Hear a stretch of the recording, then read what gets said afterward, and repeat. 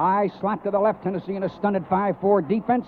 Buck Bellew back to throw, looking, and he's going to go down the middle of Lindsay, and it's complete on the 5. What a catch with 2 men all over his head. Lindsay Scott with 2 men all over him.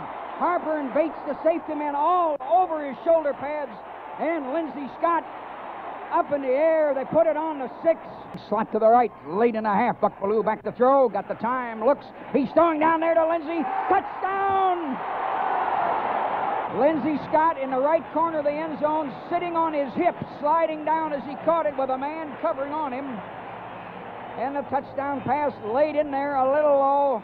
He was kind of curling, starting to fall as he caught it, making sure he had it, and Buck hit him, and it's 13-0 with 66 seconds and a half. Buck back to throw, a man chasing. He's going down in the corner to Lindsay. Caught it out of bounds. No, touchdown by an inch. Lindsay Scott caught the ball as he fell out of bounds. Darrell Harper, the strong safety on him. Lindsay, a high over-the-head catch down in the visiting entrance to the dressing room under the stadium, right on the end line, actually on the sideline, barely with both feet in going out. Scott, a great catch down in that corner.